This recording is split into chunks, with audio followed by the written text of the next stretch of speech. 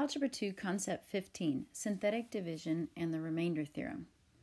In this concept, you're going to see something that you've seen before. You've done synthetic substitution. We're going to use that same method but give it a different name, synthetic division. This is a shortcut method to divide a polynomial by another polynomial, and specifically by a linear binomial in the form x some variable minus some value. Just a reminder, this same method can be used to evaluate a polynomial for a given value, which you've done before, and in that context, it's called synthetic substitution. So this is a very versatile process that we use in math. It's a good one to know. So look at the steps for synthetic division. It's like the steps for synthetic substitution. So notice the problem says divide that first polynomial by the second one. We're going to, step 1, write the coefficients in order of descending exponents. If we're missing an exponent term, we have to put in 0 as a placeholder for that coefficient. I notice that I'm missing an x term in my polynomial, so I'm going to have to put a 0 in. So I pull the coefficients off, which is -1, that's the coefficient of x cubed, 4, 0, and 9. And then out to the side, I put my divisor. But it's what number is being subtracted. So in this case, it's a positive 3 that's being subtracted. I always take the opposite sign. Then step 2, we're going to bring down that leading coefficient, which is -1. We're going to multiply 3 times -1 and place it up underneath our next term, and then add on the vertical. 4 plus a -3 is 1, and then do that same process again. So 3 times 1 is 3, place it up and add. 3 times 3 is 9, place it up and add. Now because we're dividing, we want to know what polynomial we're going to be left with. So if you look at step 3, we did the first 2 steps, and then the last couple sentences, it says the last number is the remainder. The rest of them, meaning 18, the rest of the numbers in the bottom row are coefficients of the quotient, starting with 1 degree less than the dividend. So if you look up at that original polynomial, remember our degree is 3. So we're going to start putting in a variable with 1 degree lower, so that would be to the second power. So my first number, -1, that's the coefficient of x squared, plus, and then x, and then plus 3. If the number is positive, I put in a plus sign.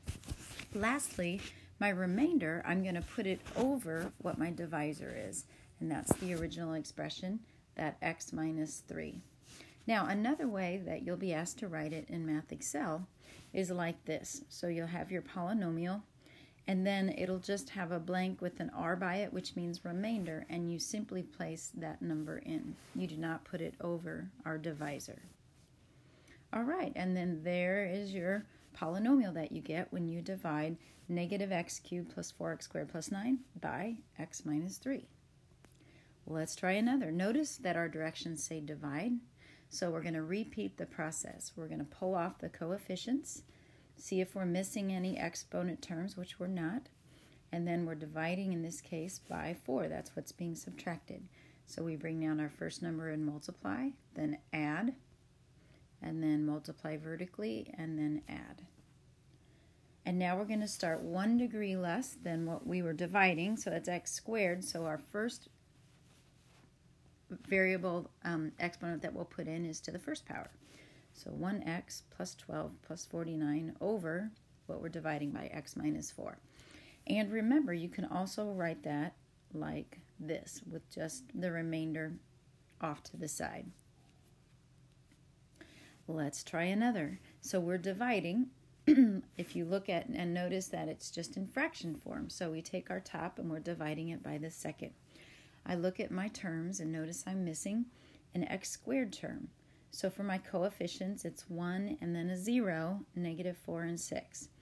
And then my number that's opposite of positive 3 is -3, because that's what you have to subtract to get x plus 3. Then you're going to do that process again. Bring down the first number, multiply diagonally, and add vertically. Then place in your variable starting with 1 degree lower, and write your last term as a remainder over the divisor.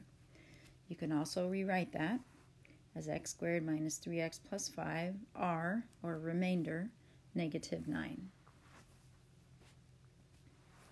Now go back to just the top of the sheet at the beginning with the vocabulary definitions and formulas, and let's fill in those other blanks there. We can also use this same method for something else. In synthetic division, the remainder, or the last number in the bottom row, is also the value that you would get if you substituted k into the function. You've done this before. So this theorem says that if you plug k into the function f of k, that equals the remainder. This theorem also tells us that if you plug in a value and the remainder is 0, that means your divisor is what we call a factor. All right, now go back to where you were taking notes. We're going to fill in about the same information, but we just want to have it again in your notes so that you can really get this. In synthetic division, the remainder, or the last number in the bottom row, is also the value you would get if you substituted k into the function. So f of k equals the remainder. This is what the remainder theorem says. Most importantly, you can determine if a linear expression is a factor, if it divides evenly, and if it does, the remainder will be 0. And that's what that final statement says. If f of k, whatever number you plug in, or using synthetic division equals 0, then that divisor is a factor. So what's beautiful is we're going to use the same process. You don't have to learn anything new. We're just going to give our answer a little differently. You have to look at the directions. Notice the directions are different. They say use synthetic division and the remainder theorem not to divide, but to find the value of the function when you plug in that value a. So same process. We're going to pull off the coefficients. I noticed that I'm missing an x squared term, so I put a 0 placeholder in. And then since it just tells us what our value is, we do not have to change the sign. We do the same method where we bring down our first value, multiply diagonally, and add vertically.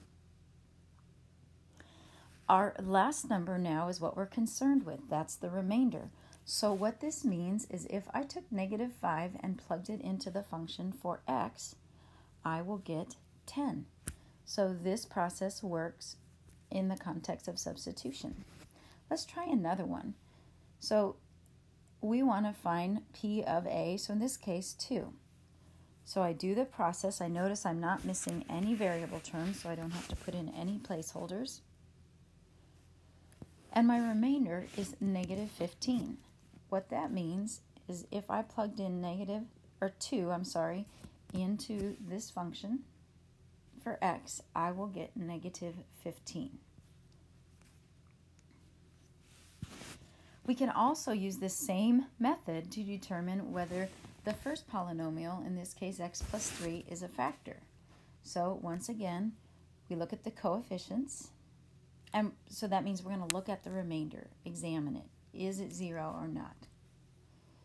So I'm going to pull off the coefficients. I'm not missing any variable terms. And then since it's in the term here of a divisor and expression, I take the opposite sign. I do that synthetic division method, and I notice that my remainder is 0. So that means that x plus 3 does divide evenly into that x cubed polynomial. So we say, yes, x plus 3 is a factor because our remainder is 0. So let's try this one, x squared minus x minus 3. We'll see if x minus 2 is a factor. So I'm going to pull off my coefficients and then use the value of 2, bring down, and I multiply diagonally and vertically. I get a remainder. It's not 0, so that means that x minus 2 did not divide evenly. So I say no, x minus 2 is not a factor. Now you're ready for the teacher talk on this concept.